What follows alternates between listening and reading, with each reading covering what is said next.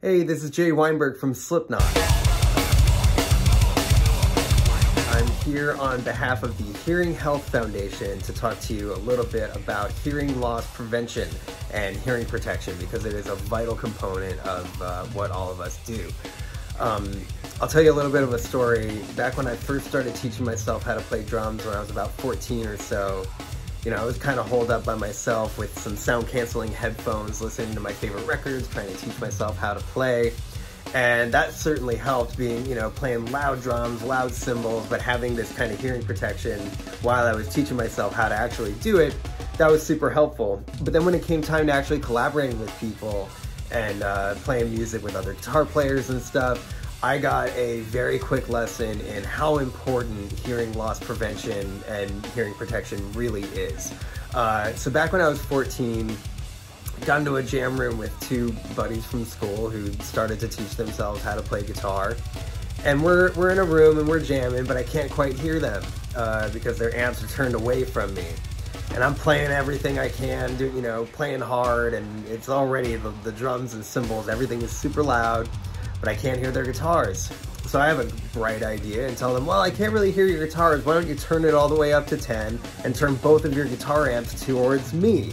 And then I can hear your guitars. And that was not the most astute decision. And I learned that really quickly. We had a great day jamming, but then the next morning, I had no high-end frequencies in my hearing. I thought I honestly lost my hearing altogether, and I was really frightened because I didn't know how to deal with that. And especially, when you're recovering from like major hearing loss or like a hearing loss event like that, the one thing you want to do to kind of pass the time is listen to music, and you can't even do that because it's too painful.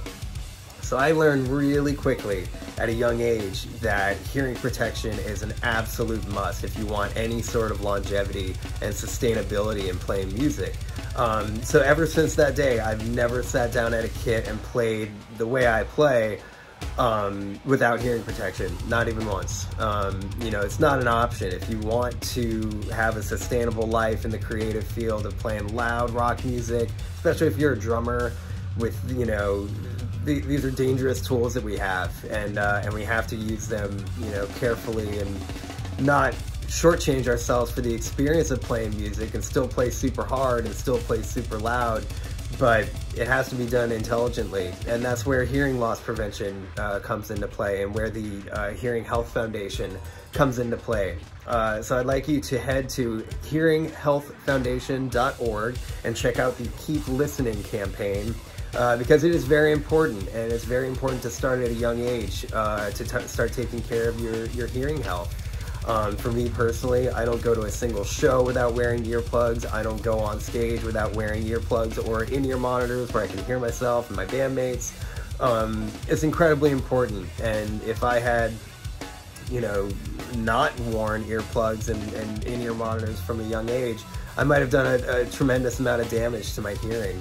So I strongly encourage you, wear earplugs, do it the right way, do it intelligently. You can still rock out, you can still play the way you want to, and you'll be able to play for the rest of your life. So take care of your ears, keep listening, and head to the hearinghealthfoundation.org.